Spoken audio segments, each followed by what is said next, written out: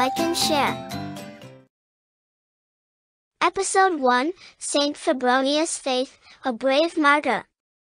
Once upon a time, in a land far away, there lived 4 brave and devoted brothers named Maximus, Numitius, Victor, Boctor, and Philopus.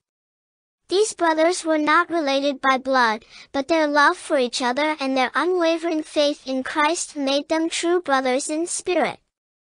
Once upon a time, in a faraway land called Ouryana, there lived a brave and kind-hearted girl named Febronia. She was the niece of the wise and loving superior of a convent that was home to 50 special young women called virgins. Febronia's aunt taught her many things, especially about the love of God and the importance of reading the holy books. As Febronia grew older, she made a special promise to serve the Lord Christ with all her heart.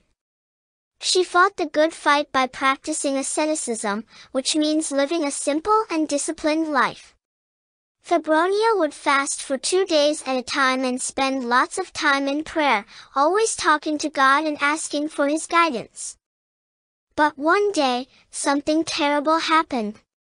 The powerful Emperor Diocletian declared that everyone must worship idols.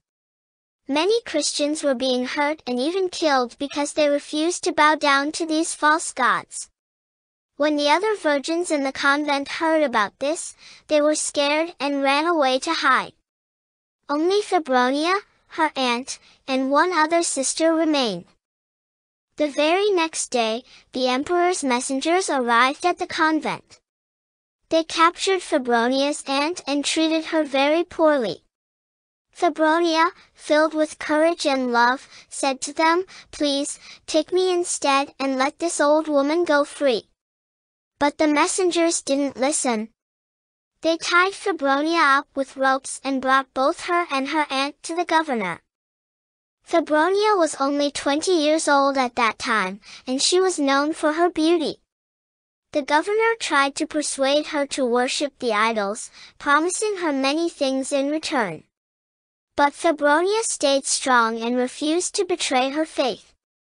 The governor became angry and ordered his soldiers to beat her with rods and tear her dress into pieces. Febronia's aunt couldn't bear to see her niece in pain, so she cried out to the governor, "May God punish you, you wild beast! How dare you try to shame this young and innocent girl?" The governor grew even angrier and commanded his soldiers to torture Febronia more. They tied her to a big wheel and squeezed it, causing her immense pain. They even combed her body with an iron comb, which tore her flesh and made her suffer greatly. Throughout all the terrible things happening to her, Febronia didn't lose hope. She prayed to the Lord, asking for strength and comfort. The governor, wanting to silence her prayers, cut out Febronia's tongue and smashed her teeth so that she couldn't speak or pray anymore. But even without words, Febronia's faith remained strong, and the Lord continued to support her. Finally, the governor ordered Febronia's head to be cut off, and she became a martyr for her beliefs.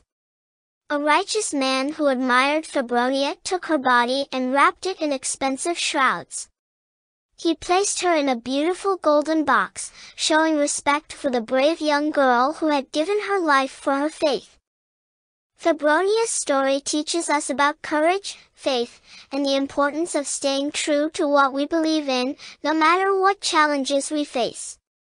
Even though she was young, Febronia showed incredible strength and stood up for what was right. Her memory lives on as an inspiration to people of all ages, reminding us to be brave and follow our hearts, just like she did. See you again soon. Subscribe, like and share.